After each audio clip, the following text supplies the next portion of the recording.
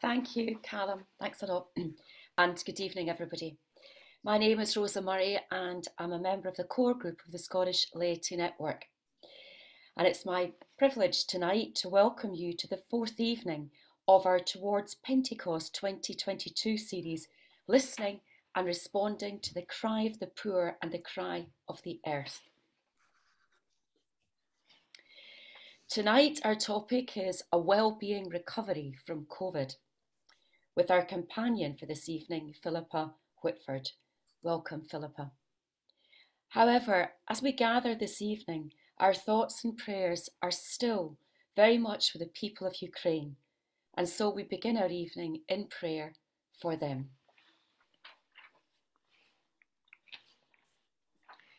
Let us pray for the people of Ukraine.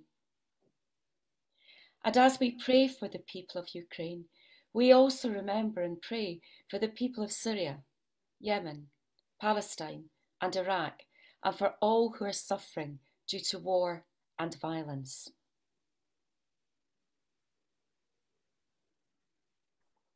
Lord, hear my prayer. Oh Lord, hear my prayer. When I call, answer me.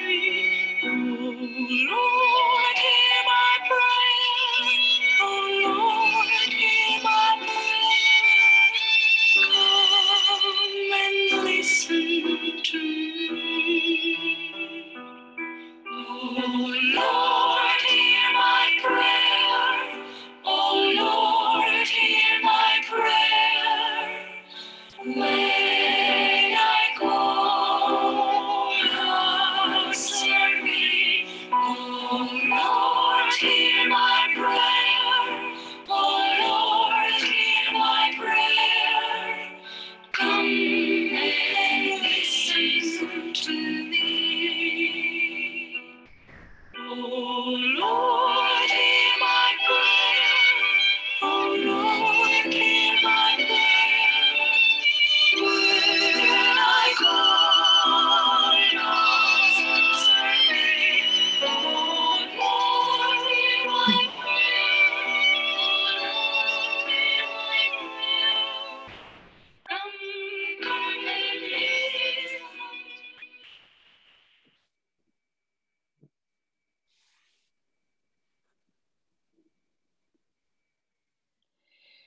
So in the context of the war in Ukraine and all the wars and acts of violence and aggression that are not reported in our mainstream media, we again recall the words that Pope Paul VI powerfully proclaimed 50 years ago. If you want peace, work for justice. Sadly, 50 years on, our world is even more in need of justice. The COVID-19 pandemic highlighted how broken and divided the world is, and yet at the same time highlighted the interconnectedness of all life.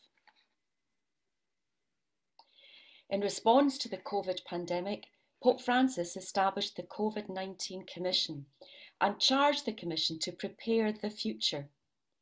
Prepare the future is radically different from prepare for the future, which implies our future is already set and all we can do is react to it. Prepare the future focuses on our ability to become, as Paul VI invited us to be, artisans of our own destiny.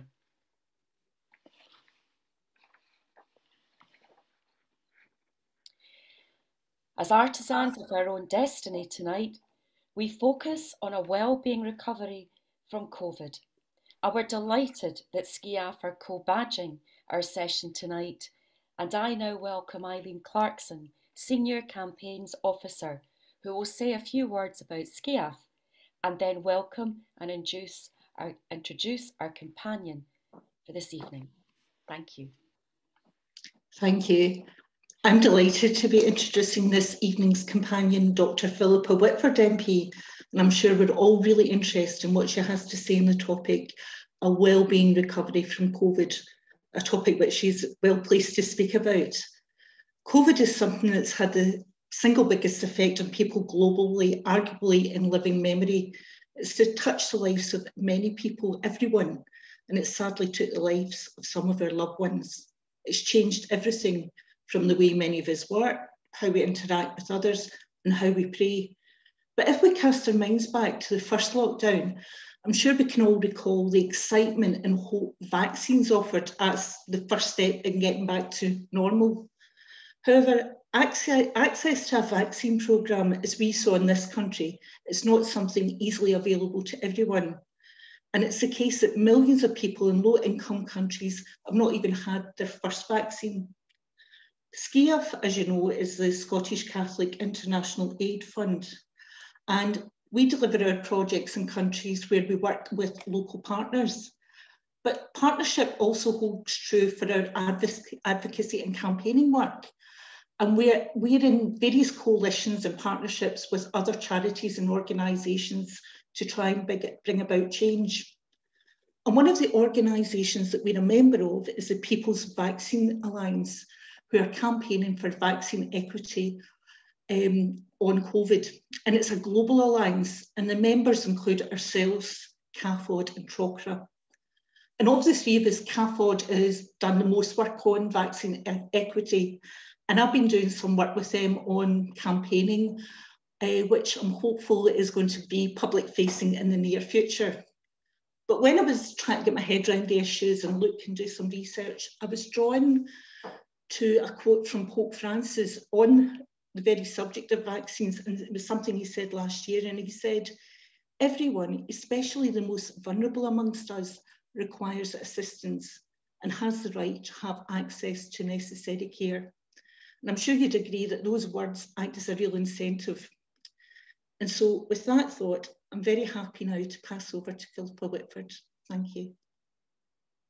Thanks very much. I have to say I'm delighted to be introduced by SCIAF. I was a SCIAF ambassador from 2006 to 2016, when frankly trying to be an MP and an ambassador at the same time just clearly wasn't working out.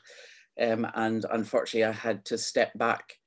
I'm also chair of the all-party group on vaccinations for all at Westminster. So what you were talking about around the people's vaccine, I'm also a supporter. Our APPG is a member of that, and I've been campaigning around vaccine equity for low and middle income countries since frankly we had a vaccine.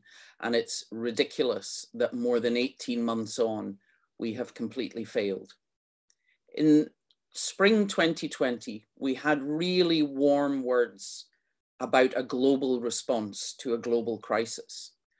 Unfortunately, we didn't live up to that at all. It has been wealthy countries who've hoovered up the PPE, have hoovered up the diagnostic tests, and then hoovered up the vaccines. So what we ended up with was, you know, survival of the fittest, devil take the hindmost. Absolutely not something that any of us as Christians should be supporting or tolerating. And that's what we need to change. This, when you look, as you talked about the first lockdown, when our lives literally just had a grenade thrown into them. I mean, I remember waking up in the morning and thinking, am I in a science fiction film? You know, we just couldn't imagine how much our lives could change in just a matter of days. And yet there were many things that we learned how to do, including this. We're all experts on Zoom. And I tell you, I couldn't have even found a Zoom app before the pandemic. So we can change when we have to, but we shouldn't wait for disaster to change us. And I think that's why there is a real appetite at this moment in time for us to take radical action and to change. Now, many of you will know that I was a breast cancer surgeon and doctor for almost 3.5 decades. So I was often looking after patients, whether from trauma or in general surgery or cancer or breast cancer, one at a time. But gradually, as you become older as a doctor, you realize you're kind of bailing out a boat that's got a hole in it, because it's not the NHS that gives you health. The NHS is more about helping you cope with illness, catching you if you fall. Now, the problem is, it would be more logical to kind of call it a national illness service, but I can't imagine anyone wanting to work in that. But what gives us health and well-being, which is where our focus should go, is quite different. And it's a holistic approach to the well-being of every single person in Scotland, in the UK, and all our brothers and sisters across the world. And if we start to think of that in that holistic way, it also changes our relationship with other people. And it becomes our duty to not just think about ourselves, but to think about the physical, mental, social, economic, and environmental well-being of every single person around us. Because it is the people around us. We contribute, but we also take away. We support, but we also undermine. And most of the policies that actually generate health and well-being are nothing to do with the health service, bar probably vaccination, which does actually protect people throughout their lives. It's generated for children by having a decent start in life, their mother having enough food, them living in a warm home, having enough to eat, having a decent education, social inclusion, not being isolated or lonely. We know now the damage of that, but also having personal agency, having the ability to make decisions for yourself. And we saw how the pandemic undermined that for many people, because people were isolated and lonely. People were suffering from the physical illnesses of COVID, or physical illnesses that were neglected because of the pressure on the NHS. If they couldn't work, they had financial worries, mental stress, and some sadly have been left with chronic ill health because of COVID. And even the backlog that our health service faces means we can't just easily get treatment for things we took for granted. But on the other side, what I would say is people have reevaluated their priorities. I used to love seeing, when I would be out for some exercise, men out on their bikes with all their family, who probably at that time of day would have been on a train or in a traffic jam commuting because they were working from home. And so people are reevaluating. They want a better work-life balance. They prioritize interaction with loved ones over expensive entertainment. They're appreciating if they're lucky enough to live somewhere with access to natural spaces. But all of us here know, because we had COP26 last year, we've been talking about the climate crisis for a long time, that we need a different economic and social model by the end of this decade, or we're simply just going to eat the planet. And this is a moment where people want that change. So as we come back out of COVID, people don't want to go back to business as usual, with richer people getting richer and richer, poor people being made poorer and poorer. And the problem is we're in real danger of that now with this cost of living crisis, which is emerging. And we still often see the same approach, that if you have money, you can generate money. If you don't have money, you may just get left behind. So the aim of a well-being economy is for an economy that is fairer, that actually values the worth of everybody, but is also more sustainable for the planet. And it's not either or, we go for green and sustainable, or we go for a decent economy. In actual fact, they can both be happening at the same time. And it's quite crucial that they do happen at the same time if we are going to be in that better place in the next 10 years. What many people don't know is that Scotland was the founder of the Wellbeing Economy Governments Group in 2018 with Iceland and New Zealand, and other countries have joined since. It comes up with a framework, it comes up with themes and threads, and it's to try to get public bodies and every level of government, when they make decisions, to put people at the heart of that. So if you imagine in a local council, when they're sitting around talking about a town centre, what dominates in a town centre? Well, I can tell you, it's a car. Where the car can drive, where the car can park, how easily people can get in and out of their cars. Why do we not put people where they walk, where they might cycle, where they might scoot, where they could stand and chat without forcing other people off a pavement into the road, where they could maybe sit down and chat and have some planting and some trees? We've ended up for the last half century that it's inanimate objects like cars that dominate the space that we live in, pollute the space we live in, run people over, and make our village centres, town centres, not places for us. So all of the things that would generate the well-being, so inclusion, easy to meet people if you're popping down the shops, the good housing, enough food to eat, those are not health service things. They're not things the NHS can fix. They're things that have to actually be fixed fundamentally in the way we organise our economy and how we organise our society. Because poverty is the biggest single driver of ill health. And what we've seen is poverty among children, among elderly, and among disabled has actually been on the rise now for the last 10 years. And the problem with that is it's not something that saves you money. Austerity doesn't save you money. It might look good on a national balance sheet, but what it does is it takes money out of a local economy. It takes money away from local businesses who would employ people, but also you end up picking up the pieces later. So if you think about children, if a woman isn't well enough nourished when she's pregnant, then that child is not getting a decent start in life. If a woman is carrying a female child, all the eggs of that baby are formed during the time in the womb. So actually a woman is carrying her potential grandchildren. So any harm to a pregnant woman is already affecting 2 generations. And we now know that so much of ill health in later life is affected in these very early months of pregnancy, babyhood, and childhood.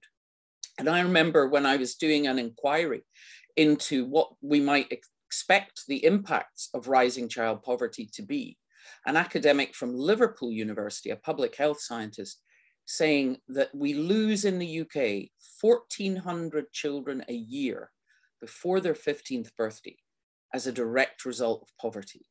That's from premature birth, low birth weight, fetal alcohol syndrome, house fires, car accidents, addiction, suicide. That's a shocking figure. If there was a large secondary school with the roof collapsing every year, or there was a toxin that was killing every child in one big secondary school every year, surely we would do something about it. So why do we not do something about it? Why have we allowed that our economy and our society is always disadvantaging the most vulnerable, the youngest, the oldest? As Christians, we are people who should want to look after everyone around us. And to me, a well-being economy is something that is looking to be fairer among people, but also fairer to the planet, fairer to the people who are not born yet. So what we often heard since the 80s was this principle of trickle-down economics. If you put lots of money in tax cuts at the top, somehow it'll percolate down to ordinary people. And we know that doesn't happen. In actual fact, so even people who are hard-nosed, looking only at the money, that doesn't work. Injecting the money at the bottom, where people spend what they earn or what their income is, and they spend it in their local economy, is what actually makes an economy active. It'll all end up in the hands of the banks, the government, or the wealthy, but it will have spiraled up that pyramid, having an impact on the way up. So someone has got money to spend in the butchers or the bakers. The butcher can afford to take his wife out for a meal. She's buying a new jumper in the shop in the town. All of that gives us a vibrant local economy. Whereas what we are often facing is dead high streets, unemployment locally, and depressed economies. And it's important that we actually change that shape, because the other aspect of it is that we have turned into purely consumers. And that was a change in the 80s. We've lost any sense of satisfaction, any sense of having enough. You see people queuing around the block to get a new iPhone, whatever, in the middle of the night, even though their last version works absolutely fine. And so if we're going to improve for people, we need the economy to work to make their lives richer, more fulfilling, and healthier.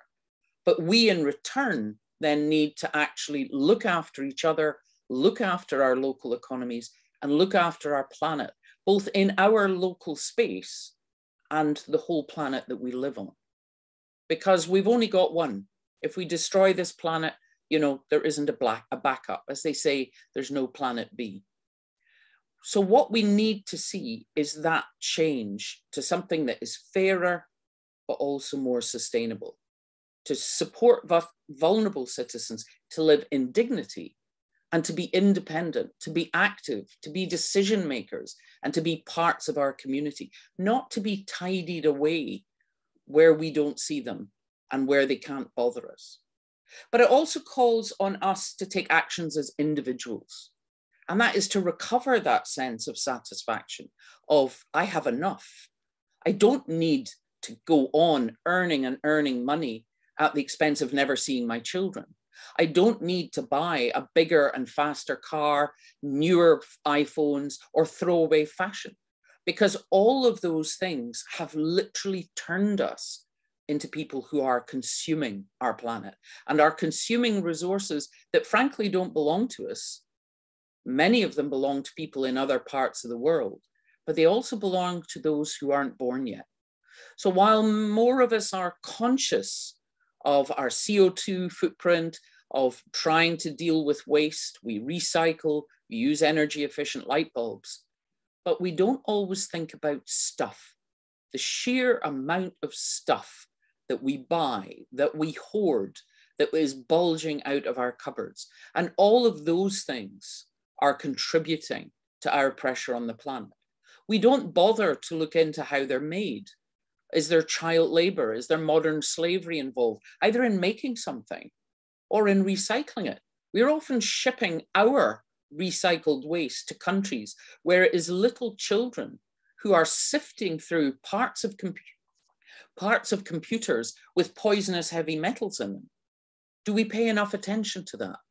Do we pay a proper price for the goods that we actually buy that takes account of paying people well and of not destroying the planet? The thing, if I'm asked to speak to employers, that I remind them, and I would remind anybody on here who does run a business, is your staff are also your customers. So if you don't pay your staff enough to use your services, you're actually undermining your own business.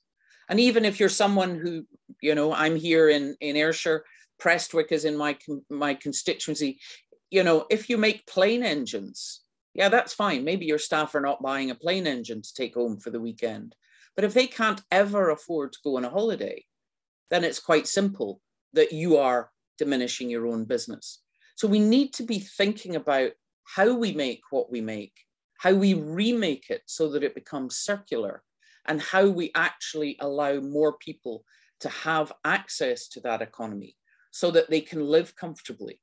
Because poverty doesn't just drive ill physical health, it drives mental ill health. People worrying, and we're going to see that with this cost of living crisis that is already emerging, that people are thinking, how can I keep the lights on? How can I even think of keeping the heating on next year when we get into winter? How can I put enough food on the table? It causes strife between parents. You know, why did you spend that money? So we are going to be seeing more people in that precariousness. And that is why we can't just allow that as we come out of a pandemic that was life-threatening, societally threatening, and threatening to families, individuals, communities, we can't just allow that to follow a natural course without us calling for something different. We saw what communities could really do in the first lockdown.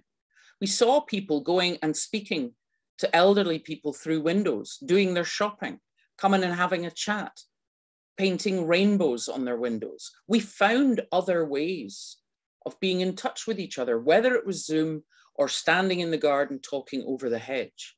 And that's what we are all called to do. We're all called to be advocates for everyone in our society and also for our planet.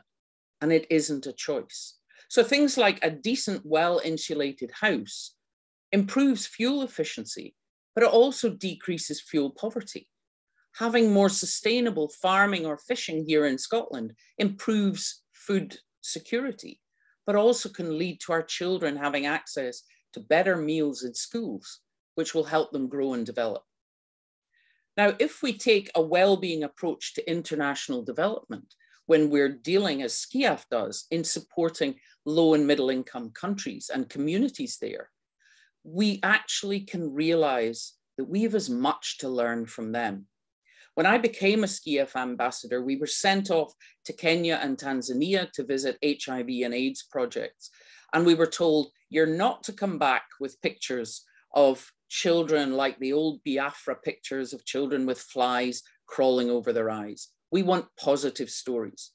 And I have to admit that sitting on the plane heading out to Nairobi, I thought, how on earth are we going to come back with positive stories for people who are living in one of the largest slums in the world in Nairobi, who are suffering either from HIV or AIDS and living in poverty? And I tell you, I could have come back in 24 hours because the energy, the creativity, the thankfulness of people that you met there was so humbling. You were almost embarrassed to talk about anything.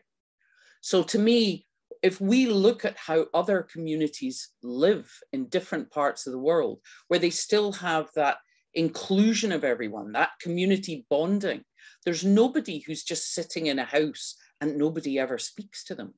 They have stronger intergenerational family bonds than we have.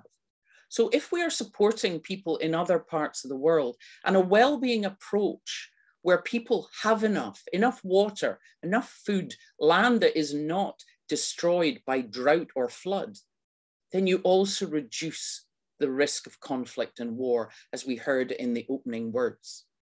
So to me, well-being of ourselves, our family, our community, our country, and our planet is something that has to be at the center of how we come out of this pandemic.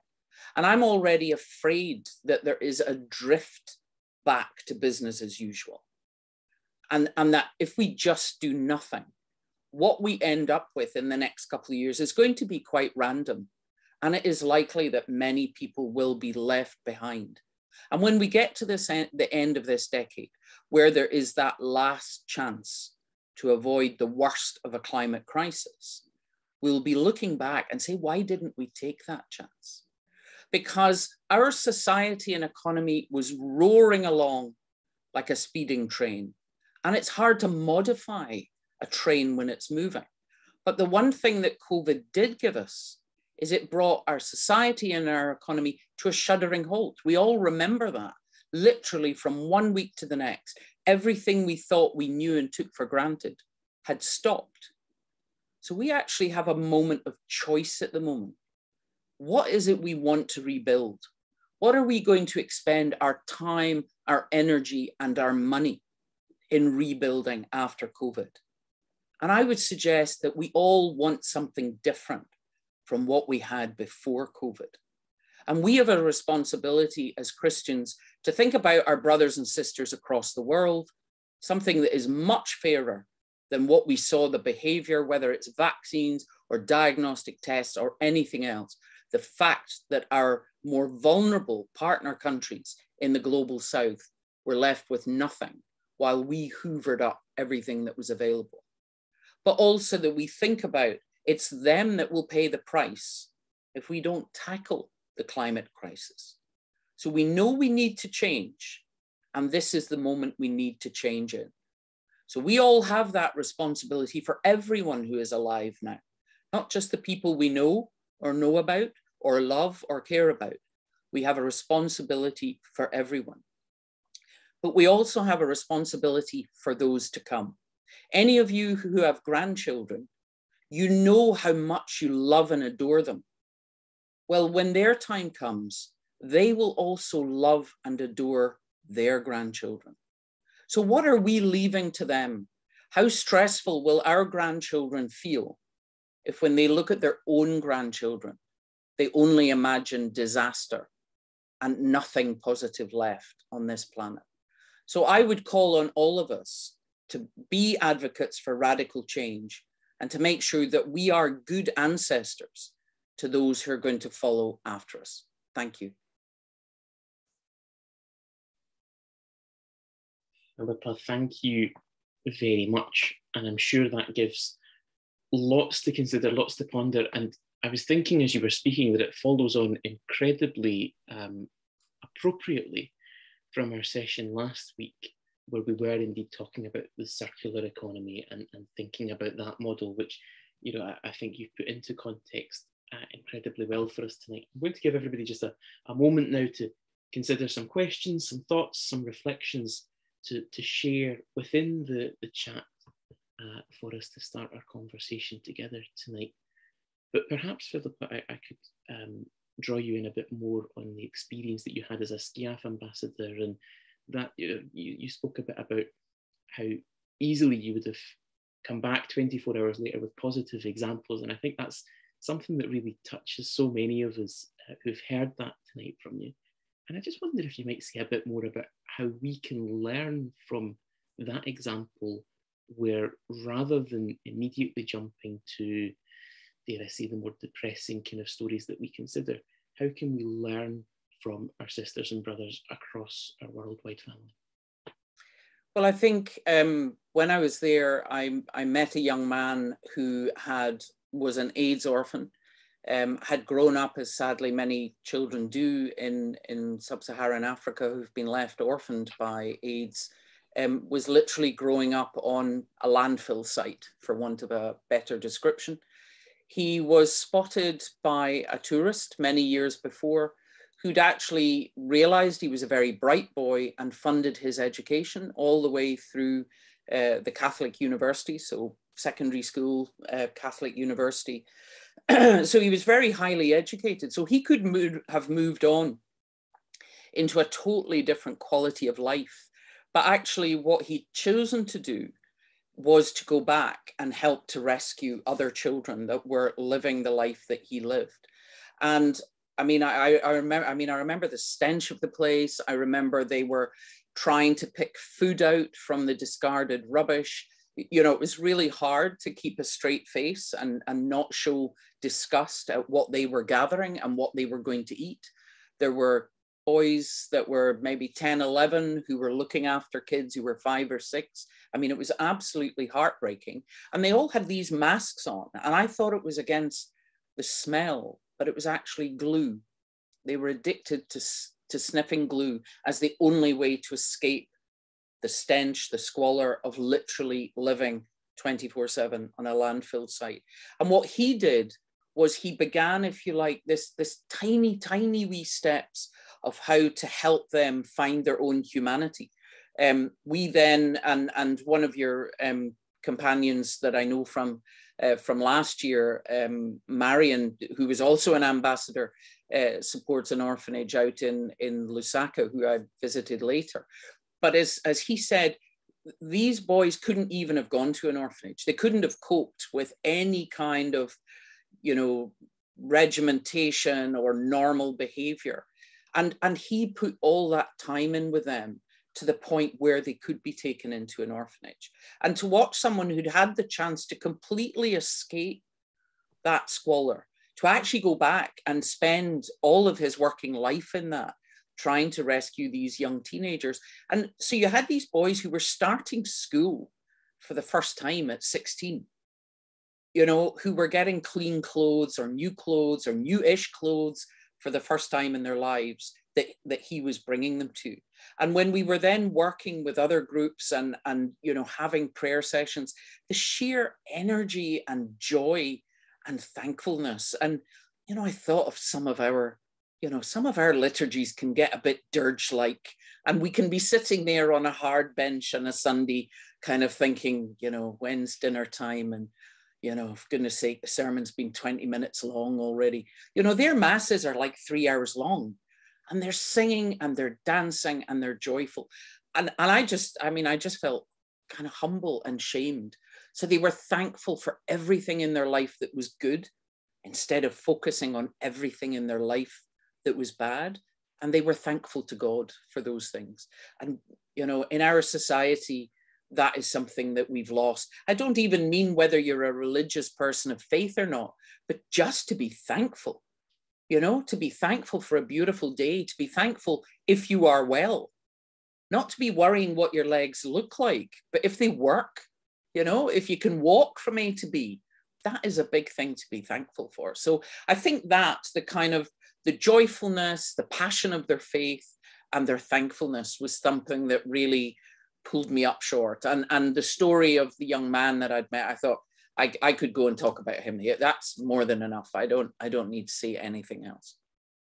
And I think that witness is so powerful as well, that kind of lived reality and refreshing our memory of that. But of course, in amongst all of this, and the two questions that I'm going to turn to now reflect the fact that this can all feel incredibly overwhelming, especially when, you know, if we are sitting somewhere comfortable, it can feel so overwhelming to look at the issues that are affecting the world. I think, you know, you only need to turn on a TV screen for 5 minutes to feel completely depressed at the moment, don't you? And with that in mind, I suppose we're often told we need to start somewhere. If you had to pick one issue, Philippa, to start with, what would it be?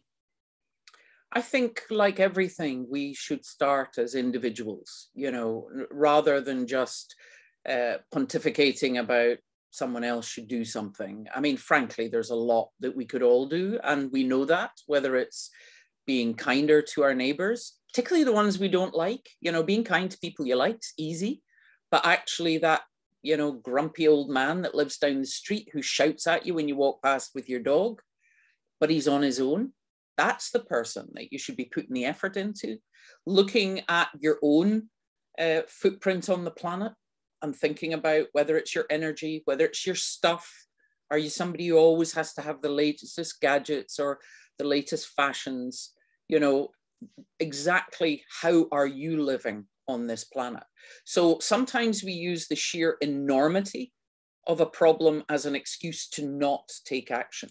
But I often think if you imagine, you know, if you throw a stone into a pond and you get all these ripples, but it's only that one stone in that one pond, then all the ripples go out and it fades away. But if you have people standing all around the pond who throw a stone in, the ripples all start intersecting. And suddenly you start to see a joined up pattern. So it's kind of looking at your individual behavior and then looking in your community. What can I do? Can I pick up rubbish in the park? Can I support a youth group? You know, am I helping in the food bank? Whatever it is. And many of us know things, and I'm sure many of you are involved, but are we going far enough in challenging ourselves, in working in our communities, but also challenging our communities? We often feel like we're a wee bit too polite to kind of challenge other people to do something.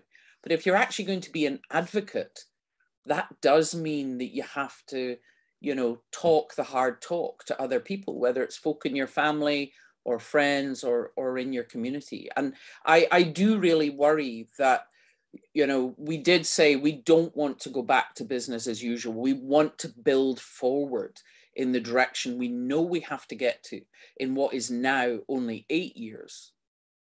And the problem is that if we don't stand up, if we don't speak out, then none of that is going to change. And at the end of this, we will have that the millionaires are billionaires and the children who are in poverty simply have no decent life to look forward to. And when you think about that way forward, as you describe it, Philippa, do you see signs of hope? I think there always is. I mean, I think if you look in your own community, there will have been people, and I think COVID showed that. You had people just being so inventive and coming up with ways of supporting each other. I think particularly in the first lockdown. I mean, I used to say, oh, we shouldn't use the phrase social distancing. What we mean is physical distancing, but actually socially, we need to be closer together. And I think we saw that in most communities. Now, that may have been harder if you were living in a big city or if you didn't have people that you knew, or people who were being active around you. But in many communities, we absolutely saw that. And I think the public now is ready for that kind of radical change. You know, if we were saying to people 3 or 4 years ago. And of course, people we need to tackle climate change. We need to change how we live, change what kind of car we drive, don't drive a car, walk or cycle. Why are we driving literally half a mile to the shops if there's nothing wrong with us? All of these kind of conversations were happening, but there was a kind of, oh no, that's too much hair shirt. That would be too miserable. I couldn't be bothered with that. And I just think that change in how people lived, with many people working from home, many people who work realizing what they got back in having more time with their family. You think of the people across the UK who commute 2 hours and then sit in a big open plan office on a computer and then commute another 2 hours home, either in a car, a train, a tube, or whatever. And they got literally 4 hours a day of their lives back, so that suddenly they saw their kids before they went to bed, or they could get out in the fresh air with their family. So I think there are many people who, in a very personal way, don't want to go back to the way they lived before. And I also think there is just that greater recognition that we can cope with sudden change. We could be radical, because 2 years ago we had to be radical with no choice. Well, actually, unless we are going to allow poorer people to literally just die of starvation, die of cold, and unless we're going to let the planet self-destruct or have wars, not about oil as they were in the past, but about water, about land that can sustain crops, that is as important as the choices we faced in March 2020, which was no choice at all. We don't have a choice. We have to change. And I think the public is much more open to having those kind of radical conversations now than they would ever have been. And I just worry that we might just miss that opportunity. And it would seem, Philippa, that to properly address that, what's then needed is a massive shift in narrative. So I'm wondering, I'm going to turn maybe to the question here from Rosa. How difficult does that become when, for example, the media so powerfully supports the economic structures, the policies that grow the rich, and just accept that the poor are poor? I mean, I think there's a lot of issues in our media at the moment. It's not terribly discussive. It doesn't tend to unpack challenging issues, I would suggest. I think there's a lot going on in our politics, in our society, where we should really be having hard public debates. People down the pub should know what are the issues, and in among the football or something else, they should be talking about some of these things and thinking about some of these things. So I think, I mean, we saw it even around climate change, that nonsense of balance, allowing genuine climate experts to be put against a climate denier. So, where 90% plus of modern research and science had one voice, which was then put against someone who, just made stuff up or found something on the internet. So we've actually had over climate very twisted discussions about what we need to do. And all of that has held us back from taking action.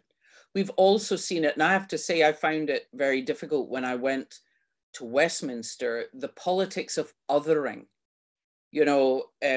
It's disabled people, poor people are lazy. I mean, even the stuff of the last couple of weeks, you just need to work harder or get a better job. You just need to learn to cook. It's your fault you're poor.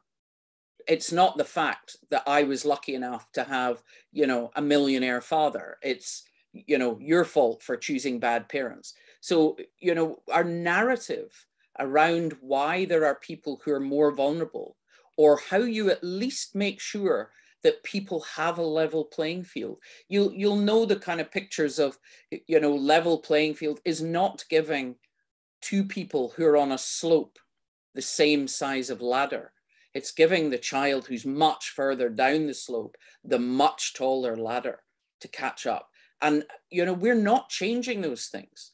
So unless we do that, unless we really try to invest, and that's what, I mean, you'll be aware of Sir Harry Burns, the kind of early years collaborative, which was to try to really be looking at our children, at our babies. You know, it's where the idea of the baby box comes from, that every child in Scotland is welcomed and has that kind of same start chance, but that you're actually looking at what is it that is damaging our children before they even get to school. We expect schools to make up the difference, but there are children who are really already massively disadvantaged before they even get to that point. So, you know, we've all got the aches and pains and crumbly bits that we've all got.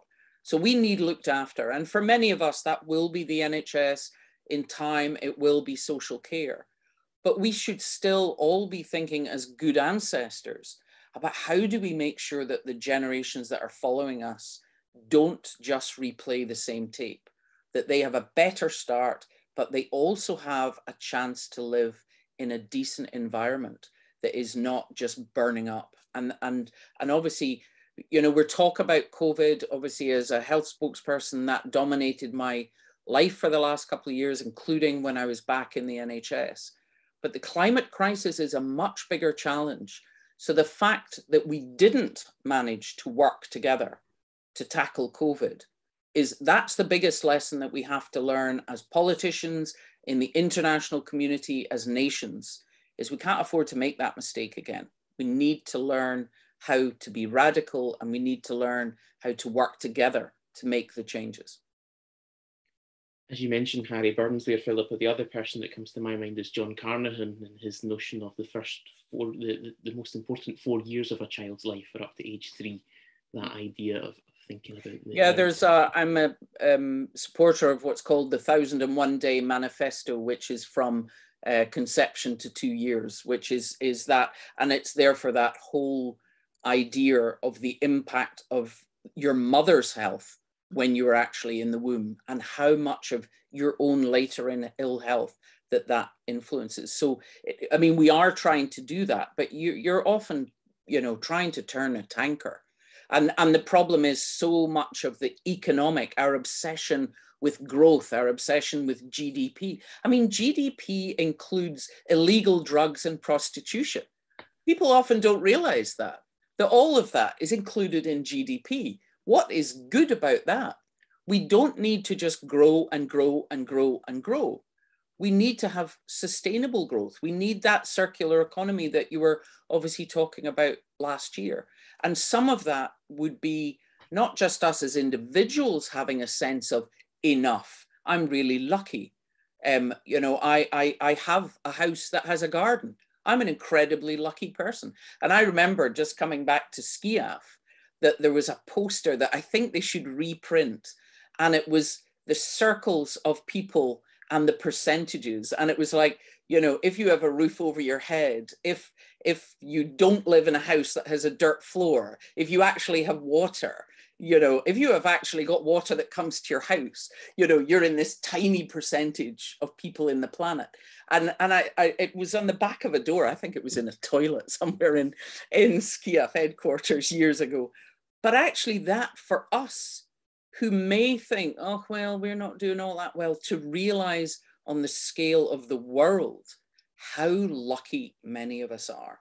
And I think what COVID will have done for many, and it's a thing that's always been clear to me, looking after breast cancer patients, walking that last journey with people, is that at the end of life, there are only a couple of things that are important. You will wish you had your health. If you've lost your health, you will wish that you'd treasured it more. You might even wish that you had used it more, that you'd done wilder things, that you'd climbed more mountains or skied or whatever it was, but you will wish that you had treasured your health. And the other thing is just the people you love, not your car, not your job, not your house, not anything else. And I've watched, walking that journey with women, I've watched all that rubbish fall away. And if all of us, and I mean me, I've watched that journey with women, and yet I still get caught up in the same kind of habits that all of us do. But if all of us focused more on taking care of not just our health, but our well-being, but taking care of each other and widening that definition of those who we love, then we could all be making a difference. And we reflected a lot there on kind of the media earlier on, but as you mentioned yourself, we spoke a bit about political discourse and the challenges that you see in your own role at the moment. I'm wondering how the quality of political discourse at the moment might make it a challenge to move forward. Is there that openness to expert opinion when it's debated in Westminster, for example? Yeah, I don't want this to go too political, so I'll try to be careful in what I'm saying. I think political discourse is difficult. I think political discourse with the public often gets reduced to 240 characters on Twitter, and you cannot debate anything sensitive or subtle very easily on Twitter. Although I do have to stick up for it in the pandemic, scientists were using it really well to share research. Instead of you having to pay £400 a year to subscribe to a science journal and wait months and months for research to be posted, they were actually just sharing. This is what we're seeing. This is what we're learning. So it was really good for that. But it is, as a woman politician, it's a very aggressive space. It's not a very pleasant space to be in if you're a target. And I mean, you'll have watched Westminster. I mean, I'm just back from Brussels and from Germany, visiting my husband's family for the first time since the pandemic. And their politics is kind of boring. You know, they look at ours and kind of think it's kind of fun to watch because everybody's shouting at each other. But then again, you know, do you want to live in a completely wild country, or would you quite like to live in Germany or Switzerland where the trains run on time and, you know, et cetera, et cetera. So the kind of that aggression and shouting and interaction that may look entertaining from people, for people watching Westminster from outside, often, and particularly now, gets in the way of getting things done. I've been in 3 parliaments, the David Cameron one, the Theresa May hung parliament, and then the Boris Johnson one. And they've been 3 utterly different parliaments.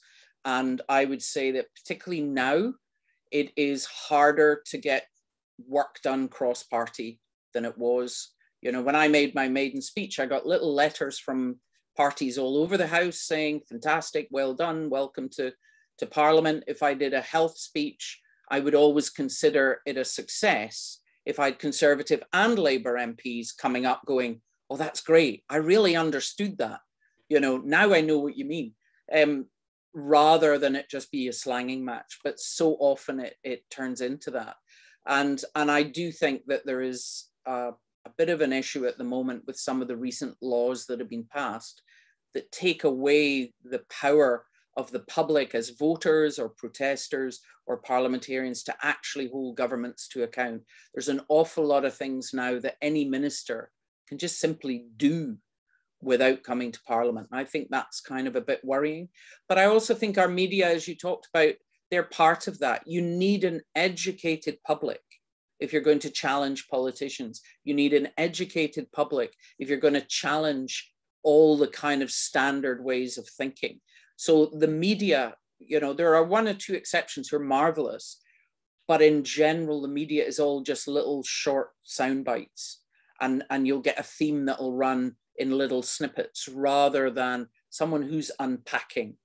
Why is the situation like this in that country? How did that conflict come about? What is the history of Iraq or Afghanistan or Yemen? How did we get here? You know, even the issues in Northern Ireland, which is where I'm from, which are obviously really looming at the moment, is kind of, how did we get here? And what are the decisions we need to make next? So I think the media are definitely not playing the role that they should be playing. You've also spoken, Philippa, about the potential dangers of the current direction of travel, and one of our comments in the chat speaks in particular about returning to an old economic model, removing basic human rights, and so on. So how do we engage in creating and implementing a new way of living together that does reflect the gospel values? Well, I think that, you know, I think it is that kind of, you know, in little concentric circles of the people around you, the people in your community. You know, I get asked to do lots of talks about politics, you know, why should you go into politics? What is politics?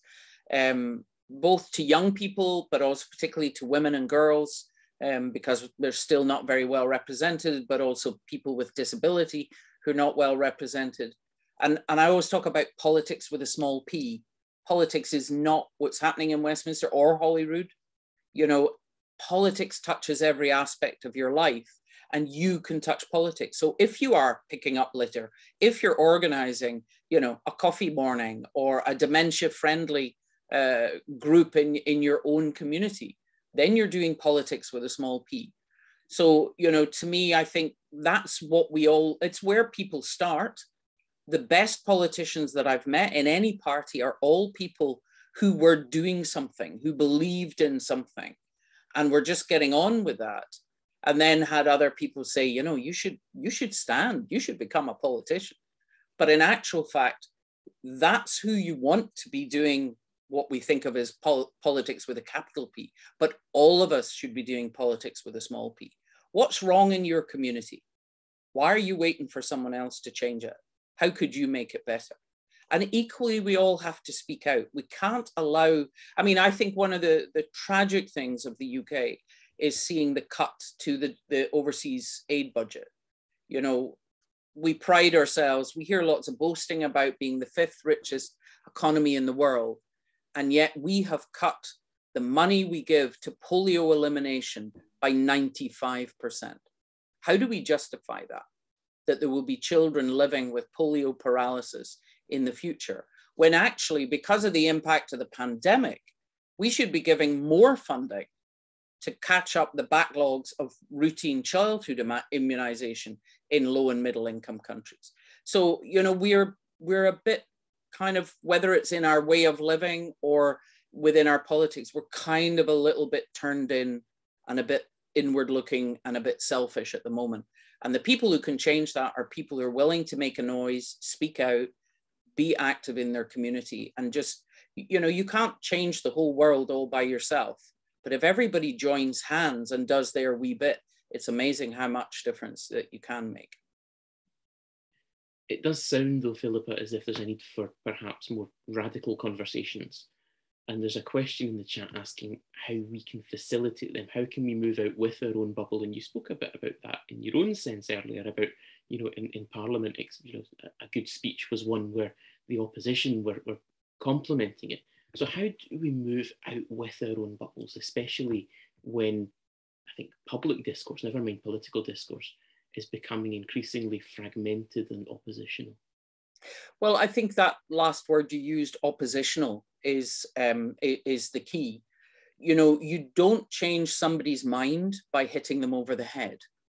You know, if you remember the kind of fable of, you know, the wind and the rain and the sun and whatnot, trying to get the man to take his coat off. The wind didn't blow his coat off. It was the sun shining that made him take his coat off. Maybe I'm just being too old that I remember that story. But, you know, it's persuasion. And therefore it's being polite, it's being welcoming, and it's trying to actually explain something in a way that invites a response. Whereas what we've ended up, particularly with things like social media, with broadcast and newspaper media that is very soundbitey and about pushing stuff at you rather than getting discourse going.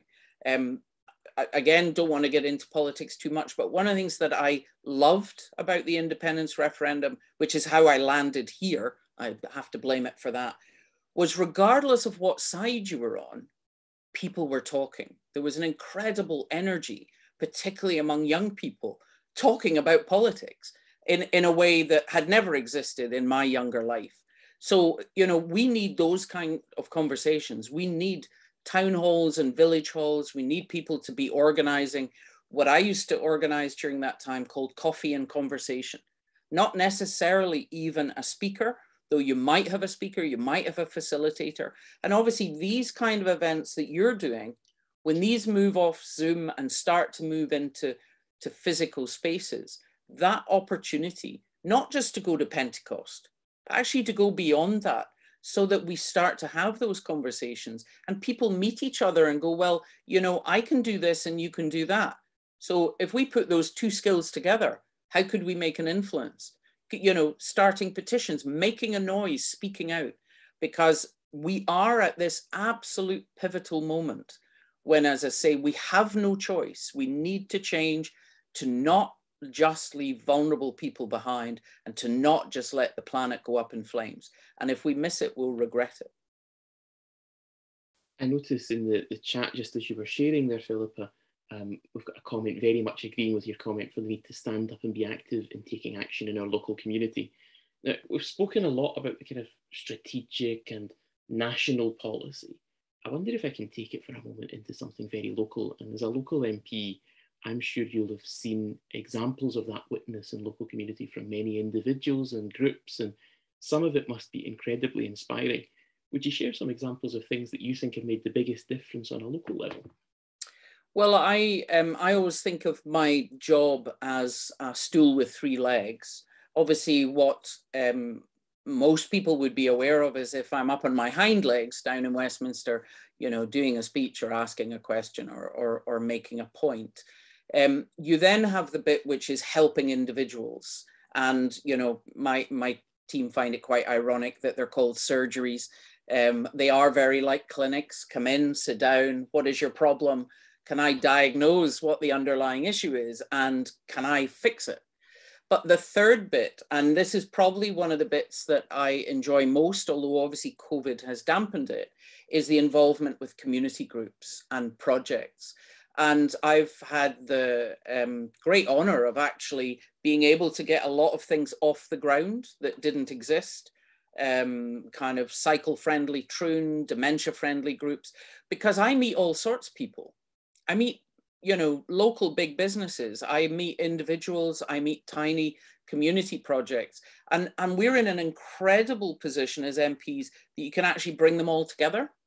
So I used to run community engagement fairs where people who had an idea or were trying to do something could come and have a wee stall. And I then invited all the big businesses who were desperate to actually do social engagement, social responsibility, but had no idea where to start. And you start putting people together. Or simply in surgeries or at local galas, I meet 4 people who want to do something about our beach or develop, you know, cycling projects or to, you know, have activities for the older people in our community. Particularly, we've now got a couple of dementia-friendly groups, which I think can make a big difference. They haven't met each other, but I've met all of them. So that ability for people who are in that position of kind of being on their own, and as I say, that sense of, well, what could I do? The moment you introduce them to each other, suddenly things start to happen. And the thing is, through social media, including local community Facebooks, other things, is people just need to be brave and go, I would love to do this. Is there anyone out there who fancies working with me to do this?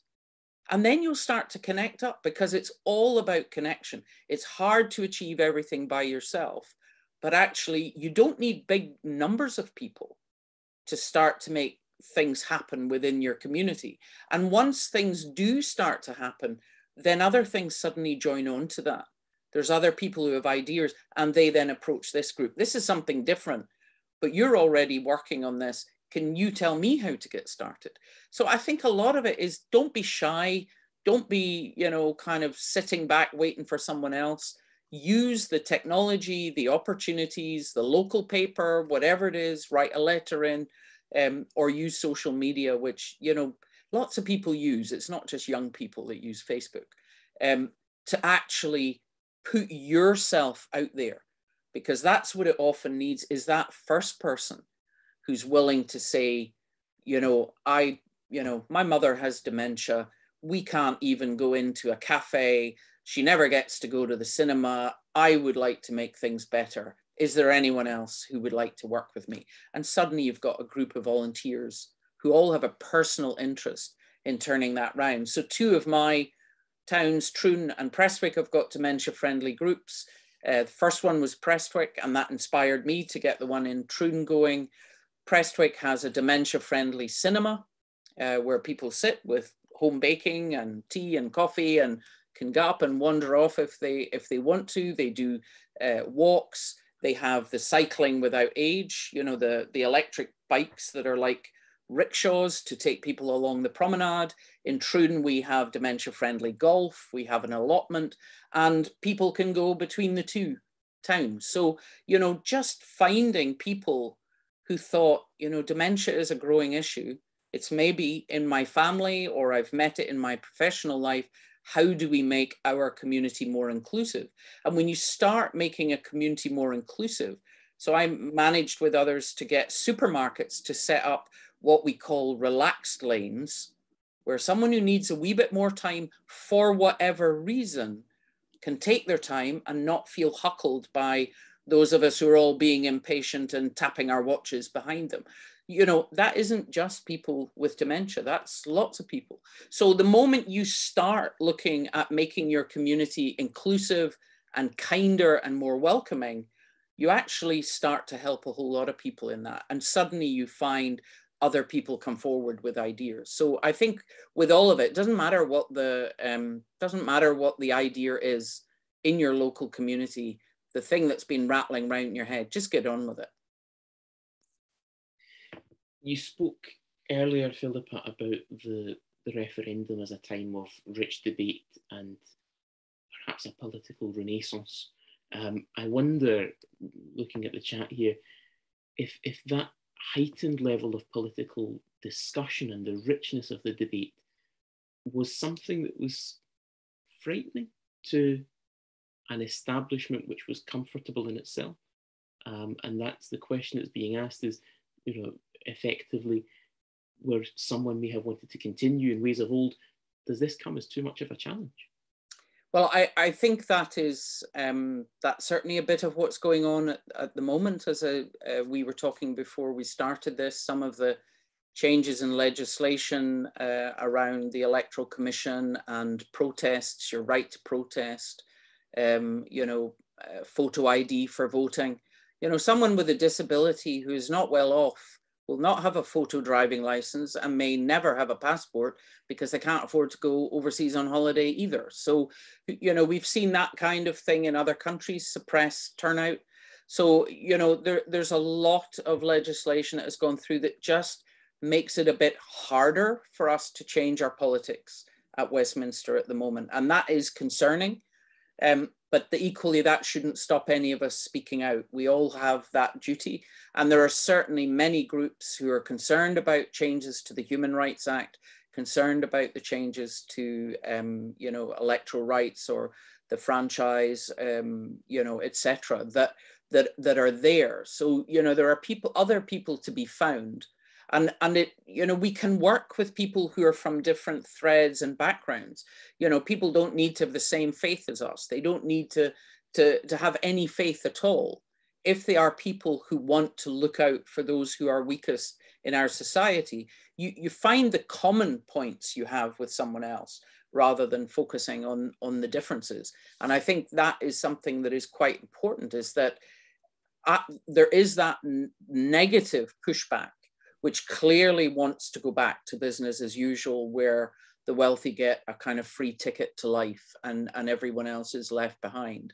And I think all of us need to make as much noise as we possibly can in whatever way we can to fight that, both in our close circles, in our communities, but also in our politics. We don't have the right to sit back and not bother. I mean, the thing that makes me saddest when I'm fighting an election is not when I knock on a door and someone says, oh, I vote for that other party. It's when someone says, oh, I never bother voting. That absolutely breaks my heart. Because as I said, politics is not all politics with a capital P, but politics touches every single aspect of your life. So if you're going to abrogate responsibility by never engaging either in discussion or voting at any level, then you've absolutely no influence on what might come down the track towards you. So I think at whatever level people get involved in politics, and I don't mean standing for election, but being active in trying to build the communities and the world that we all know that we want to have. There's nobody else sitting around who's going to do that. It's basically us. We also spoke in amongst that conversation about the referendum as well, about the voice of young people. And, you know, I'm sitting here now as a teacher and thinking very much about young people, but I'm also mindful we're talking about a well-being economy tonight, and thinking of the fact that well-being is something that's so familiar to our young people. It's a core part of their curriculum. It's a term that they're used to. Do you think that that's something that over time will shift discourse completely, will shift expectations dramatically in terms of what is expected around well-being, and in terms of the priorities politically, nationally demanded by the electorate of tomorrow, perhaps, who are our young people for whom this is so important today? I mean, I've seen that in my career in medicine. I mean, when I started in surgery, there were no women surgeons at all in Scotland, and less than 1% in the whole of the UK. And there was an expectation that if you did one of those acute specialties, if you did surgery, even if you did medicine, yeah, it was going to involve, you know, over 100 hours a week. And that's just how it is. And you may not get to have kids. And if you have kids, you're never going to see them anyway. And so my generation went in, and that's what it was like. And we worked the long hours. And, you know, sometimes people came to a really bad end. We had high suicide rates, high divorce rates, burnout rates, mental breakdown rates. Already the medical generation behind me has no truck with that at all. So they're less obsessed by success, getting a big car, whatever. They more want to get that work-life balance. So because I was working, you know, 50, 60 hours a week in Crosshouse, my husband was a part-time GP. And when he applied, he was the last applicant they interviewed, because they interviewed all the women first, because it seemed so weird for a man to want to work part-time. In the end, they didn't like any of the women. I don't know why. So they gave him a shot and interviewed him, and he got the job. When he retired a couple of years ago, there wasn't a single one of his colleagues who works what would have been defined as old full-time. Not one of them. So men or women, all of them were working 3/4 time, half time, whatever. Now that has posed a real challenge to the Scottish government, in that they expected to, you know, so many medical students will give us so many doctors, but obviously it's not. You actually need to increase your student body by 1/3 to make up for that. But that change came about in less than 10 years, between 2010 and 2020. And that's because you're seeing people who are in professions where people, yeah, they had money, they were well paid, but they just burned their way through their lives. Their kids didn't know them. They were never there at important dates. They're not willing to live like that. So I think we're already seeing that change. So not just in the pupils that you're teaching, but in probably among some of your colleagues, and certainly also in other professions. The problem is that we need that to be part of that public discourse. We can't wait for someone who's 11 now to be prime minister before we get change. We have the responsibility to them to make sure that that world, that kind of more balanced, kinder, dignified world that will survive, is there for them to grow up into. So I think it's changing. I think it's already changing, you know, the kind of idea of, you know, 24/7, always in the office, always on, look at me, some macho businessman from the City of London. I think there's just less admiration for that kind of thing. And I think the COVID, people working less because of furlough, people working from home, people, you know, their whole kind of way they worked from home or worked less will accelerate that. But it's how we now change that into the normality, because we are back to talk about growth, about GDP, etc. And, you know, what we're seeing is, you know, we've got 9% inflation. We've got people at the lower end, the food inflation for them is over 50%. So if you buy, you know, the saver versions of whatever in Morrison's or something else, the prices of some of those things have doubled. Energy prices have doubled. And yet people lost the funding that was taken away from universal credit. So the people at the very bottom of the economic pyramid nothing's happening for them at the moment to support them. So we are kind of going back to that. We're already hearing about tax cuts for businesses and different things. So we are kind of going back to if we put money at the top, it'll trickle down, everyone will benefit. And really that's been disproven so many times. So I think that we can't just wait for them. We, the adults, the good ancestors, have the responsibility to, before we shuffle off our mortal coil, to make sure that what we're leaving behind for them is not a planet on fire, but actually a planet that they can enjoy. And I think we've maybe got time for one more question, Philippa. Sure. I'm wondering then, almost to tie up everything that we've been talking about tonight, amid the challenges that have been described in the chat as overwhelming, and the hope that you've spoken about and that you've seen in your own work and in your own witness, where should the voice of the church be? What should the church be saying, and what should the church be doing amid the picture that we see at the moment? Well, I think the church should be outspoken, and I think the church should be radical. And I think we're incredibly lucky in the Pope that we have at the moment. My husband and I run the youth ministry in our church, and I mean, obviously everything is pre-COVID, nothing is completely back to normal, but we used to do youth-led Stations of the Cross, and they were all there ready to do that when the election of Pope Francis happened. And so our priest asked, you know, it's nearly over, can we delay? So we literally had these kids, 11 and others, round the iPad, listening to, you know, kind of the election of Pope Francis and then his first words. And that little group were almost left with, he's our Pope. You know, we were there at that moment. And the things he has stood up and spoken out about have made me so proud. But sometimes when we get down, and I don't mean our just Catholic Church, but Christian Church, get down to our local churches, we can all drift back into that being judgmental, being a bit snobby, being a bit middle class, or, you know, yes, we all think this for that hour that we're in church. And then we go out and, you know, we are ruthless business people, or we're sloppy in what we do, or we don't pay attention to our neighbor. I mean, we've all heard it often enough. You know, faith is not 1 hour a week. It's something that should run through us like, you know, streaks through marble. So Pope Francis is very clear about what we should be doing to our precious home, this planet, how we should be looking out for each other, how we should be trying to remove the friction that is caused by greed and want and need and exploitation. Otherwise, you know, as I say, the future wars won't be about oil. They will be about land and water. So I think he is an absolute beacon, but it's how we get that into our parishes. You know, we've all had a bit of a weird time, you know, watching Mass on Zoom, or, you know, only getting to go to church so many times because so many people can fit in at one time.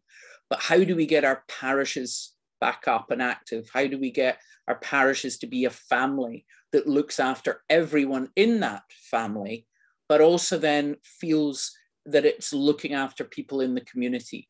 I'm coming from Northern Ireland, where obviously the sectarianism is a real problem. Living here in Troon, where we have Troon churches together, that they do so many things together. In Holy Week, all the ministers and priests preach in each other's churches. You know, big issues are often tackled together. You know, we need to be working with other people of faith, but also with people of no faith who want to look after the human dignity of people around them. So that's where I think we're not, you know, we need to get back to being together, but we also need to get back to being active. So it's not just enough to watch, you know, Mass on Zoom. Obviously, the receiving communion, you know, giving a symbol of peace to someone, whether it's a bow or, you know, whatever it is to people, that's important. That's part of community and family.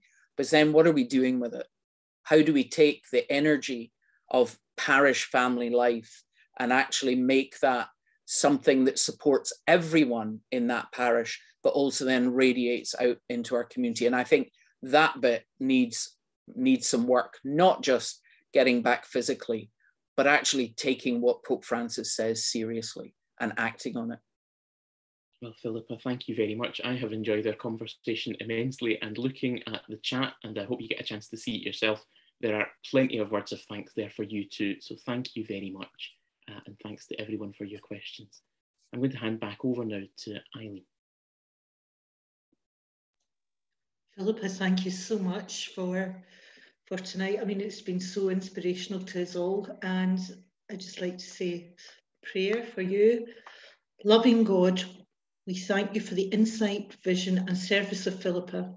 We thank you for what she has shared with us tonight. We ask that you anoint her anew, such that her life and her service may continue to be empowered by your Spirit. Amen.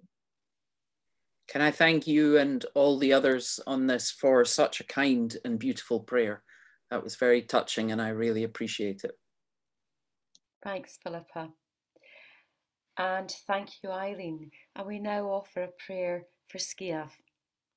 God of creation, we thank you for Skiaf.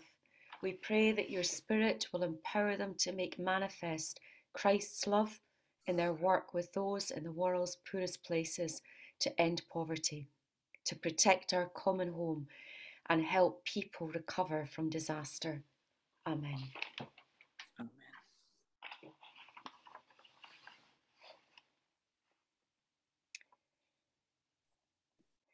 And we close the formal part of our evening by praying for all of us gathered here tonight, that we may go forth empowered by the Holy Spirit, praying a prayer to the Holy Spirit written by our friend and companion, Diarmuid O'Murcu.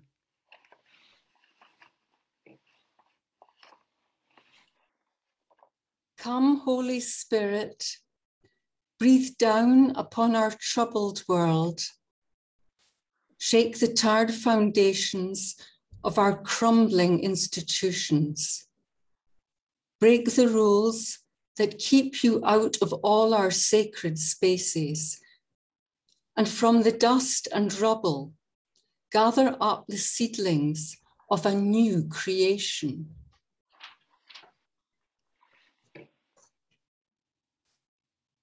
Come, Holy Spirit, enflame once more the dying embers of our weariness.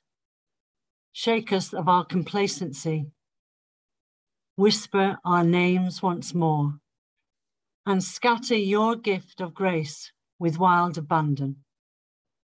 Break open the prisons of our inner being, and let your raging justice be our sign of liberty. Come, Holy Spirit, lead us to places we would rather not go. Expand the horizons of our limited imaginations. Awaken in our souls dangerous dreams for a new tomorrow, and rekindle in our hearts the fire of prophetic enthusiasm. Come, Holy Spirit, whose justice outweighs international conspiracy, whose light outshines spiritual bigotry, whose peace can overcome the destructive potential of warfare, whose promise invigorates our every effort to create a new heaven and a new earth, now and forever. Empowered by the Spirit, we continue the mission entrusted to us. Come, Holy Spirit, come.